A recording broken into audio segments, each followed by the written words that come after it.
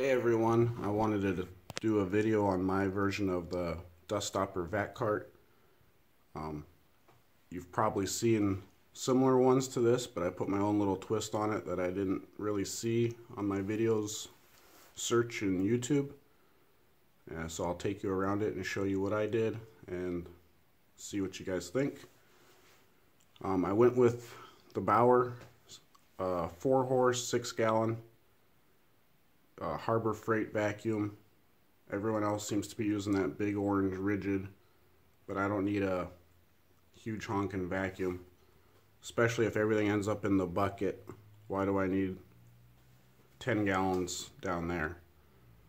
So I also went with the Dustopper. Wanted to keep it as short and compact as possible. It performs as well as anything else from the videos I watched. And by the time you invest the time into a bucket and lid fittings, and then probably another lid after you screw it up, and it doesn't work right, why not just buy the lid? It works really well. There's almost nothing that I've noticed has ended up in my bucket, just some very fine dust. But I'm pretty pleased with how that's performed. I saw several of them were utilizing PVC pipe for the legs for the stand, but they weren't utilizing it past that. So I decided to see if I could use this leg to also be my connection from the vacuum to the Dustopper. The Dustopper comes with this 36-inch hose, which if I would have used it, I would have had to get another 90 for the vacuum because it's too short. I mean, it probably would have worked, but it's really tight and it pulls on the lid and I didn't like it. It's also runs right down the center, right in front of my on-off switch, which was annoying, and I didn't like the way they look. I mean, just scrolling through the YouTube videos, that hose down the middle just, it doesn't look as clean as I'd like. So what I did is I used the 90 off the Dustopper straight into the vacuum, 2-inch Fernco 45 Y. My Y is blocked off right here. I just traced the pipe and a piece of plastic and silicone that in right here. Right here I used a repair coupling so that can slide freely up and down on this pipe. It doesn't have the plastic stop in the middle for when they come together. Mainly because I wanted to keep that a single piece. I didn't want an extra seam there because this is the one that actually provides the suction. Went with a long sweep 90 here and then a regular 90 into the vacuum. It's sealed better than I expected. I thought I was going to have to do something, either some dremeling or gasket material or something there to keep that sealed, but it's performed well so far. It pulls the lid down with the suction it's creating, so I know I'm getting good suction. To clean it, you can see I just have my hose looped around and right back in here. Got my first extension in there and then my hose, so that's ready to go.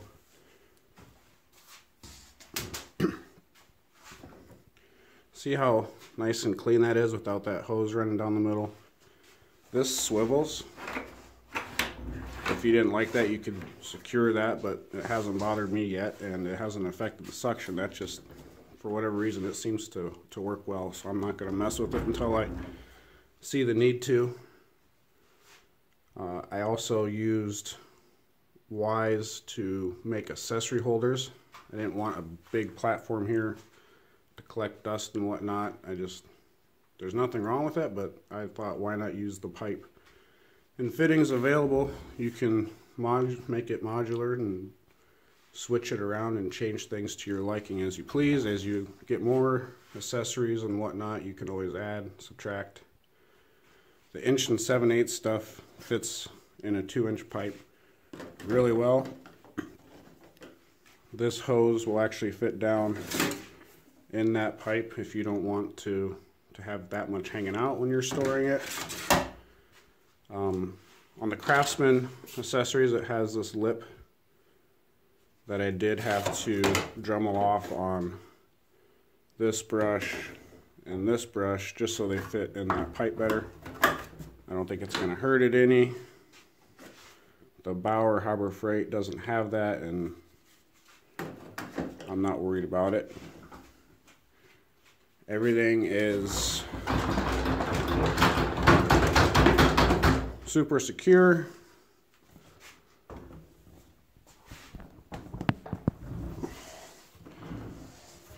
And then I'll probably do something different for my electrical cord, but for the time being that works well. I can grab the whole thing and go. I zip tied it up high so you're not reaching down and messing with that getting tangled up in your hose or any of that stuff. I cut my holes to the size of my pipe so that way the stand just rests on the hubs of a fitting.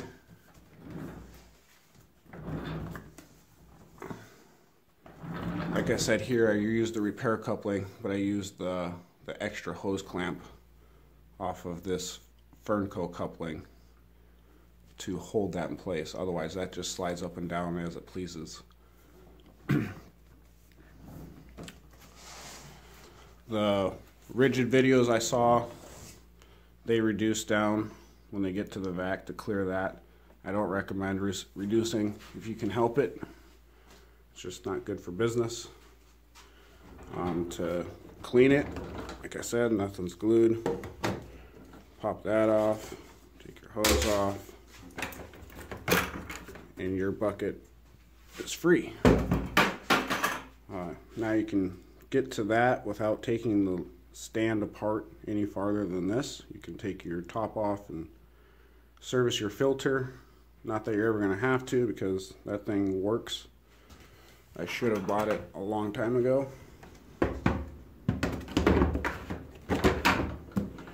And like I said, you could orientate this a million different ways.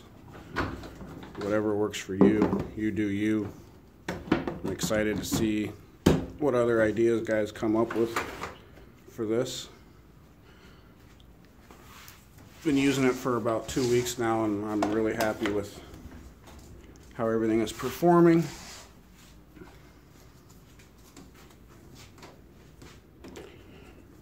It's just slick, rolls around nice, compact, efficient, effective. I don't think that this could possibly be any more restrictive than this accordion ribbed stuff. I don't like that stuff if I can help it. Been in the mechanical trade for a number of years now, and anytime we can get away from using anything with ribs in it, we do. Smooth wall PVC pipe, it's got to be way more efficient. Use that long sweep 90 there. It almost looks like it was made for that application. It also helps the air. Air is lazy, so help it where you can.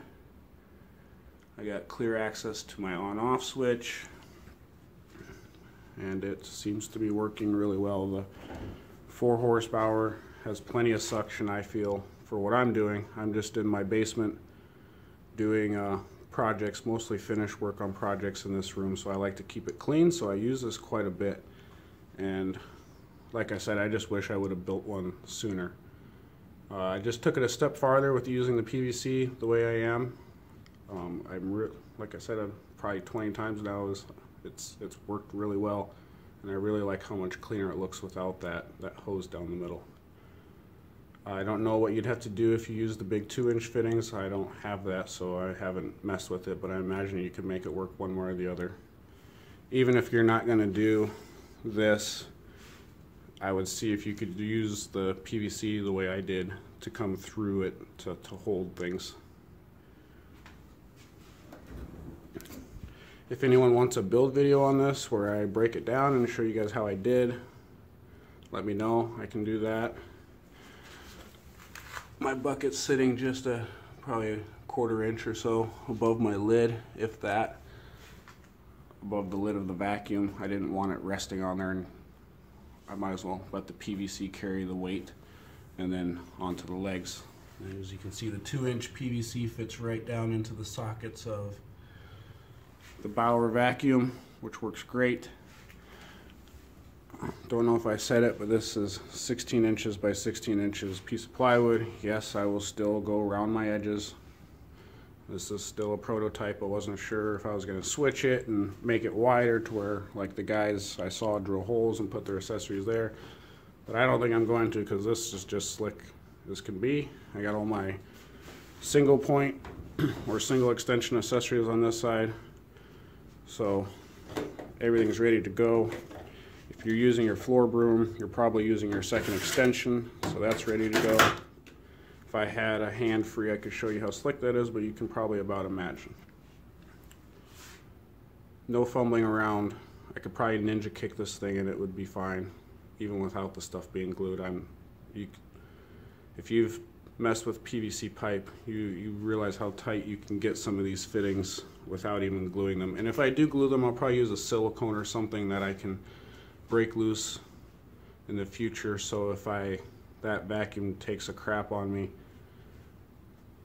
and Harbor Freight doesn't have the exact same one or whatever it may be, I go a different route. I don't have to cut all my stuff apart to make it work with my new Shop-Vac. That will be a dedicated Shop-Vac. I don't see the point in getting it funkified, using it for other things, and then trying to use it to spit out clean air, because that's the whole point of this cart.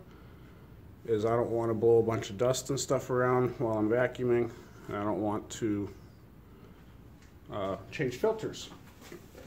One other thing I did, speaking of blowing dust around, I don't have it on right now, but I made a 90 and a 45 that I had to dremel down a little bit, but I'm going to figure out a way to make sure that gets secured in there well. It blows the exhaust up and away instead of just straight out the back, which if anyone's used one of these, they know how annoying that can be when you're blowing the dust around that you're trying to vacuum up. Questions, comments, anything like that, let me know. Thanks for watching.